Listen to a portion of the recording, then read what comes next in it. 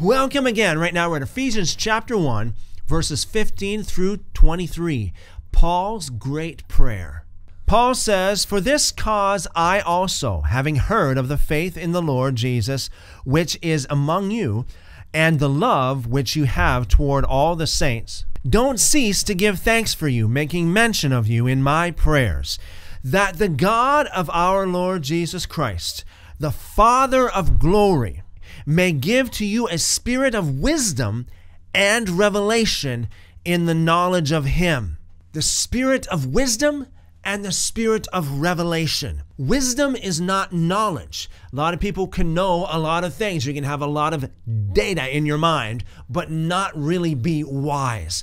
Wisdom is known by the fruit that it produces in someone's life.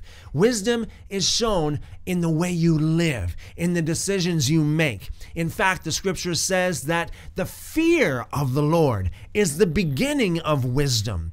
A lot of people, even people that go to church, most of them don't even have a clue what the fear of the Lord really is. Let me give you a quick example. One day I was driving over a very high and very long bridge.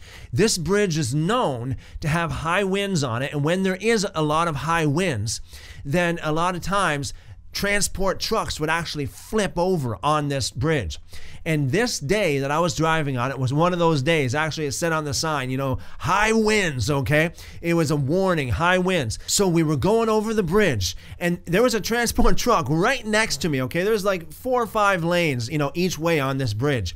And there was this transport truck right beside me, and it was swaying. It was swaying in the wind. As the wind was hitting it, it was swaying. So I'm like, okay, I'm gonna slow down here a little bit, and I'm gonna let this thing get ahead of me, at least far enough ahead of me so that if it does flip, I would have time to stop. And so I did. I slowed down, and this truck was to the right of me, and I stayed a fair distance behind it, and I saw it swaying and swaying and swaying. And I kept my eyes on that truck all the time, lest it flip on me. And then it came to me. This is what the fear of the Lord is. Keep your eyes on the Lord, lest he flip on you. Keep your eyes on him. Always keep your eyes on him. Always have your sensors activated to make sure that you don't do anything that would cause the Lord to be upset with you. Fearing God is not being afraid of him. It is not running away from him. It actually draws you to him, because you know that the worst place in the world to be is away from God. You know that the most fearsome place in the world to be is away from God. So the fear of the Lord draws you to him. But the fear of the Lord also causes you to always keep your mind on him. Always keep your eyes on him, lest he be angry with you. As the scripture says, kiss the Son, lest he be angry. And so the fear of the Lord is just the beginning of wisdom. So the spirit of wisdom begins with the fear of the Lord, with a healthy fear of the Lord. Today in our society, we have so much teaching, so much talk about the love of God and the grace of God. Where's the fear of the Lord? We need to have a healthy balance between a fear of God and the love of God. Knowing that if you're in the right place with the Lord, you can enjoy his love.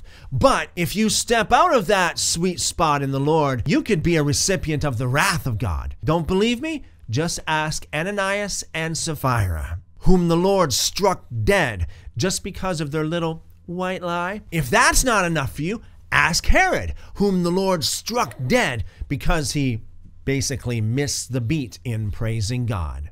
We need the fear of the Lord, which is the beginning of wisdom. In the book of Acts, we read how the fear of the Lord fell upon the church. Where does it say in the book of Acts that the love of God fell upon the church? We have lost our perspective. And then there's the spirit of revelation. It's one thing to have the knowledge of the scriptures.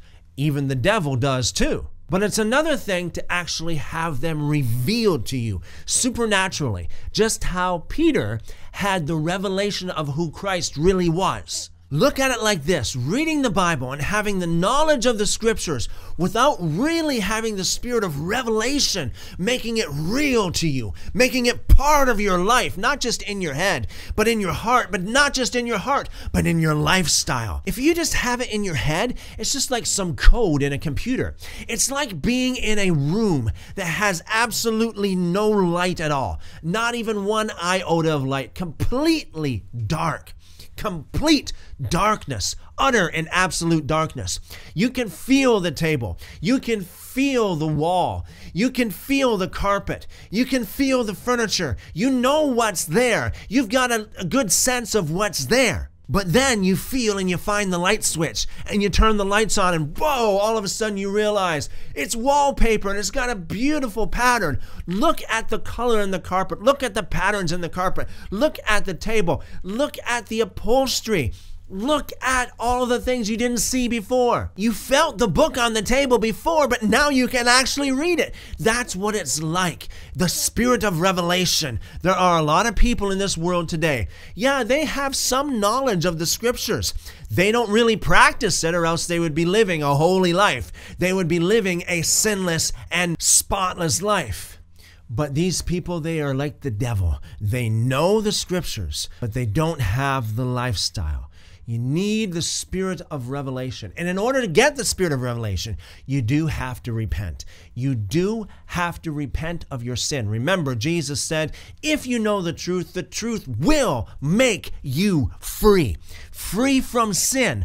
Not free from God, free from sin. There are a lot of people who are not free from sin. They're bound to sin. And at the same time, they know a lot of the Bible and they can preach to people and they have their own little crazy little theologies, their own little ideas.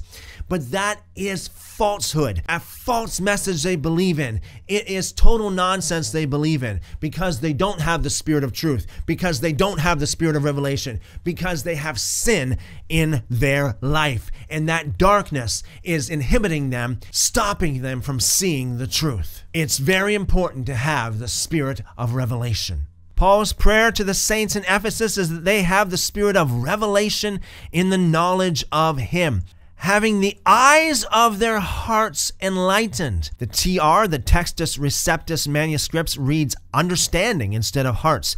So it's having the eyes of your understanding enlightened, that you may know what is the hope of His calling, and what are the riches of the glory of His inheritance in the saints, and what is the exceeding greatness of His power toward us who believe. Not toward everybody, not toward the world, not toward the sinners, but toward the saints. Don't forget the context in which this letter is written. Paul wrote to the saints in Ephesus, toward us who believe, according to that working of the strength of His might, which He worked in Christ, when He raised Him from the dead and made Him to sit at His right hand in the heavenly places. I remember so clearly, after I really received the infilling of the Spirit of God, I could literally feel the breath of God breathing in me. And I thought, this is exactly what the body, the dead body of Jesus, experienced in that tomb. God's breath, God's Spirit, the same Spirit that raised Him from the dead, breathed in me. I could feel the life of His resurrection power. I could feel the breath of God breathing into me, and I pray to God that you feel it as well. Far above all rule, authority, power, dominion, and every name that is named. Think about all those celebrities that people just go goo goo gaga over and they idolize so much. Far above all rule, authority, power, dominion, and every name that is named. Not only in this age, but also in that which is to come. He put all things in subjection under His feet, and gave Him to be head over all things for the assembly, for the church, which is His body, the fullness of Him who fills all in all. What a wonderful concept. The church of God, His people, is His body. And as always, seek Him with all your heart, and if you do, you will find Him. Call upon Him, and He will show you great and mighty things. Love you guys.